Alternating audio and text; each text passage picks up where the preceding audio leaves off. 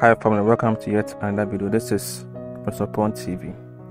We are all aware of Diddy Jake's scandal, family, by he being gay and having something to do with P. Diddy.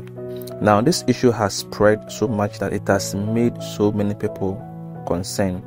So many eyebrow has been raised, and so many ministers have even come and have spoken about it. Now, one of the ministers that we all love so much, that is Prophet Lovy Elias, has also spoken about the same issue. Now, let us listen to what he has to say.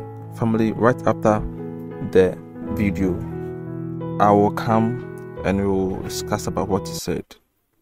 Everyone who makes a mistake today, or anyone that people misunderstand,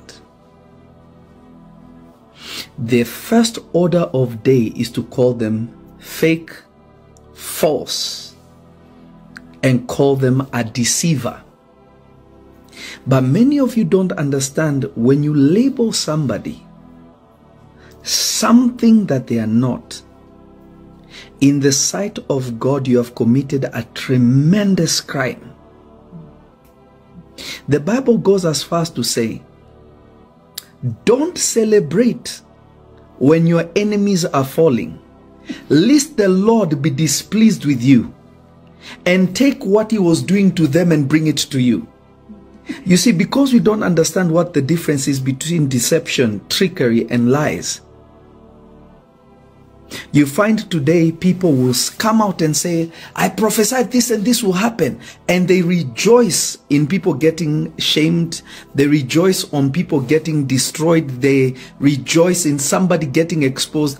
Understand, if you ever see a man or woman of God doing this, because many women and men of God do this, understand they are not spiritually mature and God never spoke to them. That's very interesting. Sorry to disturb you guys. We have our social media platforms where you can actually follow us.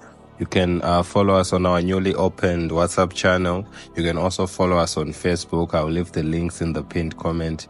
Like, share, comment, and subscribe. Meet you in the next one. Tell me what you think in the comment section. God bless you. Tomorrow we'll be sharing strictly revelatory teachings by various ministers. So share your video suggestions to my Telegram, and I will respond to you. God bless you. Because you have to understand, and I will tell you this, and I'm sorry, I know a lot of people say this, oh, judgment is coming to the church. Judgment is coming to the church. Let me make it simple for you. Let me make it really simple for you. God cannot judge the church because he judged Jesus. That's good. To show you how many of these guys are foolish, they don't even think. God put every judgment that was ever directed to the church on Jesus. So if God is going to punish the church, he has to explain it to Jesus. He has to explain to Jesus why he crucified him, why he chastised him. The Bible says it pleased him to bruise him, to destroy him, to transfer his anger from us unto him. So why would God, who transferred all his anger on Jesus, who is waiting for the last day, rejoice in destroying the church, yet the church is his bride? You can say God can judge the world, even though that is partially true, because the judgment of God doesn't come like that. God is, you have to understand, God is so relaxed, people of God. Please hear me and hear me well. God is really, really chill right now, because he knows the hour is close where he's going to judge everything. So he's not going to sit there and worry about you, who are a little person who's doing something. Sin is bad. Sin is destructive. But anyone who tells you judgment is coming, they are lying to you. God cannot punish the church. He cannot punish his bride for sin that he punished Jesus for. The church doesn't purify itself. The church is purified by Christ. So if it is his responsibility to purify the church, why would he punish the church for something the church cannot do by itself? You know, some people just need common sense. So there's a difference between deception, trickery, and lies. When somebody tells you judgment is coming to the church, is lying to you. That's a lie. That is a lie, because everybody sins. And if God judges every sin the same, then you also are about to get judged.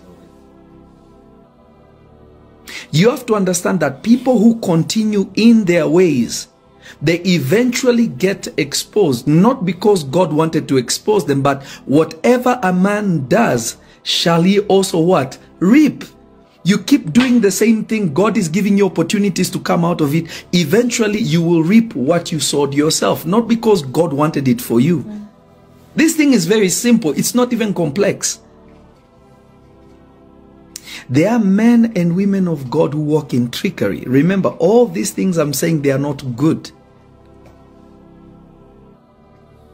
But you need to know the difference so that you can understand. There are men and women who walk in trickery. Trickery is when you are a man of God, but you want to make yourself great by pushing other people down. Their life is in public, yours isn't.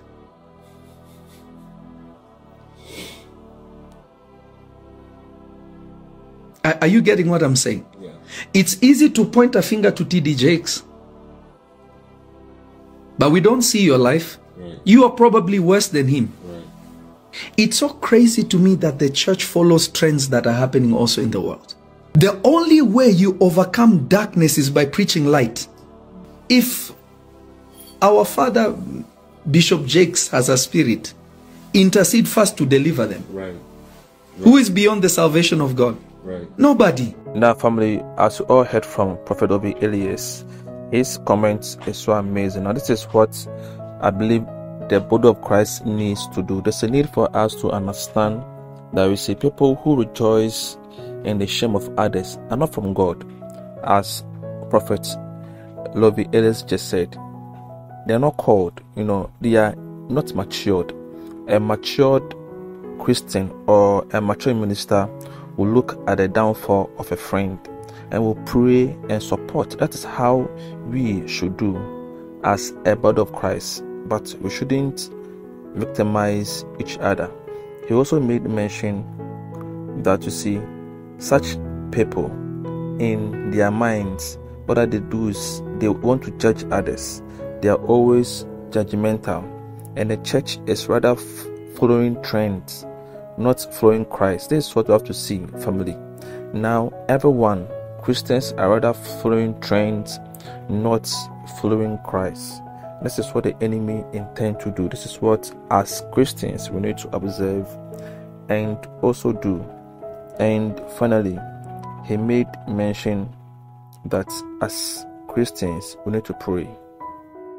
Family, this is what Prophet Elias said, and I believe he's very right. He's speaking really from the throne of grace.